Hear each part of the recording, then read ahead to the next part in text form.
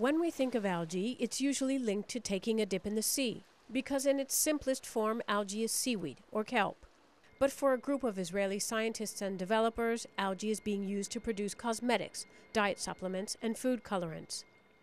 At this production plant near Jordan, algae is extracted from the Red Sea and synthesized to create multiple products.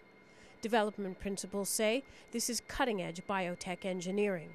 One of the main advantages, I would say, for using microalgae or developing business out of microalgae is that first you can grow them in the desert, like what we are doing here.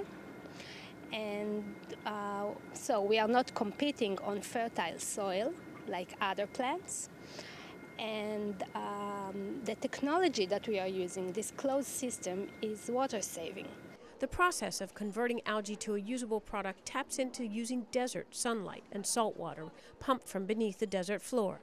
The algae undergoes photosynthesis, turning it from green to red, ultimately producing astaxanthin, a deep pigmented form rich in antioxidants.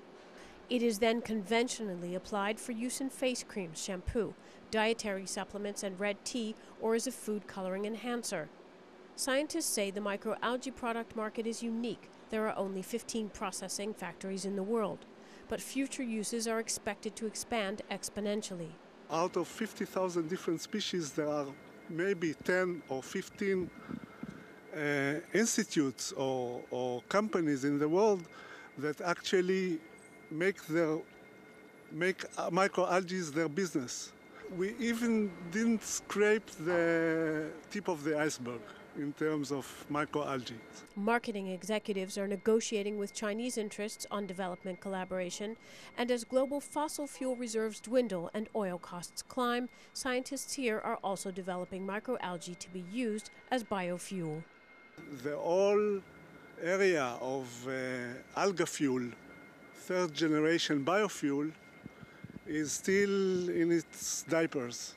It will still take at least 10 or 15 years of research for it to mature to something that can be used commercially.